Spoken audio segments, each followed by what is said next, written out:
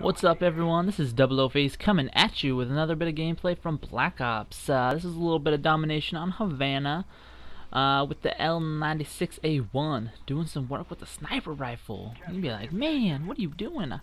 I was working on some quick scoping, you know, just kind of messing around, having some fun, and I got a pretty good game. And at the end of it, I got a really good compliment. This guy's like, hey, you mother effer, you're using an aimbot. And I'm like, whoa. He thinks I'm using an aimbot? Man, I must have been owning some noobs if that's the case. I mean, you get people saying that you've got an aimbot, you know you're doing pretty good with your aim, and I think it has to do, I kind of bumped up my sensitivity, and I also got a pair of FPS freaks, which is actually really cool because with how I play on my computer a lot, it kind of extends the controller a bit, the thumbsticks, and makes it feel a little bit more like a mouse would. It's kind of hard to explain. It's one of those things you kind of have like feel to really know like if you're gonna like them or not. A lot of people don't like them. A lot of people do. I'm one of the ones who do. Totally soundboard that guy too. So this commentary is not going to be about the gameplay, maybe a little thing here or there, but basically I want to talk about something that came up with another commentator that I like to watch. His name is MrAtomicWaffle, and I totally failed at that Nova guess. I've been watching him for a little while now, and I've recently learned a couple things about him. Well, first off, he's only 17 years old, and I'm like, whoa, this no scope.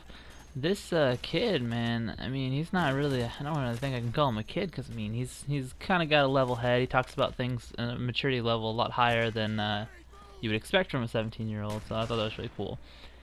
I also learned that he is from Seattle, which is just about an hour away from where I live up in Washington, which I think is just like really cool because he's a commentator who is pretty cool, and he lives really close to me. A lot of these other ones, I mean, I guess they could possibly live close to me.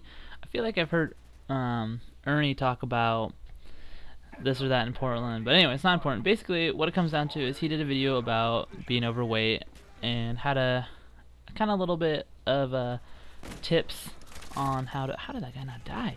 On how to, avoid, being overweight and how to deal with that. And he disabled comments on it, which I think is a pretty good move because, I mean, people can't be immature about it. I mean, people are mean. There's nothing you can do about that. But basically, I feel really strongly about this subject, and this is kind of a video response, my own little comment, if you will, to him. And if he wants to show this to anyone else, if anyone of his subscribers or anything, that'd be really appreciated. Basically, I have struggled with my weight. It fluctuates up and down so easily and so quickly that I've always had problems with it. Not till recently have I really found something that works for me, and I'd like to kind of share that with you guys. Basically, it comes down to working out and eating right. Now, I want to start off by saying diets don't work.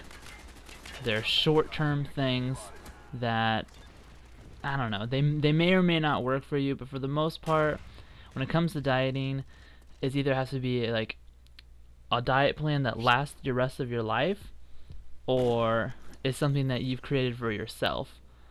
Because there's so many books out there, diet books and diet plans. That's the 14-day diet, the 15-day diet, the 17-day diet, and it's like it takes years and it takes a whole lifestyle change to have a successful diet. This means eating more vegetables, staying away from the sweets, fast foods, fatty foods. There's so many things you need to stay away from. There's so many bad things, and it's really hard because all the bad things are really cheap and all the good things for you can be really expensive. Now, I'm going to give you some tips on how to eat a little bit healthier but not breaking your bank. So basically what I do is whenever I get my vegetables, I get them fresh from this thing we have in my town. It's it's not a farmer's market, it's like a produce market, and I live in kind of a farmish area, I guess you could say. There's lots of tulip fields and big farms and dairy farms, all this kind of stuff up here. So there's lots of fresh fruits and vegetables for us to get, which might be different for some people in the city, but I know, MrAtomicWaffle, he's got Pike Place down there, and I love Pike Place, got lots of stuff there, and they're not too expensive. So basically I go there and buy all my produce. I get jalapenos and onions and peppers, and I just get everything, and I get it for pretty cheap. I mean, I get the best prices there, and I get the most I can do. I mean, I make smoothies out of the fruit. I have a juicer, and I juice some things out of the vegetables and make my own little things that are really cool. And it's all really inexpensive.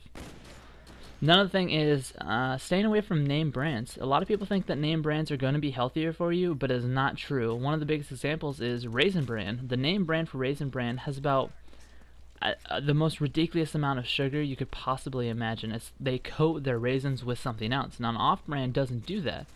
The off-brand is actually better for you. It's also going to be cheaper. And a lot of things are like that. Something you want to look for if you look at the ingredients, which I suggest, just look at the ingredients. If there's something on there you're like, what the heck is that? Or I don't know what that is, or that doesn't sound very good. I don't know. Most of those things you don't know what they're going to be, but check the back. If they have partially hydrogenated oils in it, hydrogenated is fine, but partially hydrogenated means they have trans fats in them. Now, trans fats are the ones that are bad for you. They clog up your arteries and cause heart disease, heart attack, all that stuff. Not very good, and it's not healthy. Now, we'll say 0 trans fats. Now, something that has been approved, I don't know why, is that if it has under 1%, I think it is, or under 0.5%, I don't know. If it's under a certain percent, they do not have to put that there's trans fats in it. They can actually advertise 0 trans fats if it's under a certain percent. But you're still getting it in there, and your body doesn't break it down. It just sits in your body and can cause problems. Now, this is kind of funny, but the nice story is Hamburger Helper has trans fats in it, but the off-brand Pan Burger Helper doesn't. So that's something you can kind of look for. Overall, it'll just make you feel a little bit healthier, and you don't have to spend a lot of money. Now, if you're not big onto eating vegetables and things, you know, I totally hear you. I'm not a big fan of a lot of vegetables that I am eating now. I actually enjoy a lot of other things more than the vegetables that I have, but it comes down to how I cook them, and I love to cook. I love to cook, so that's a big thing of why I am so successful with the vegetables and stuff. Is I make soups and a lot of Mexican foods with lots of spice, so I'm not really Claymore. So I'm not really eating the vegetables and tasting them too much, but they add just a little bit of flavor. Those are just kind of things that I do.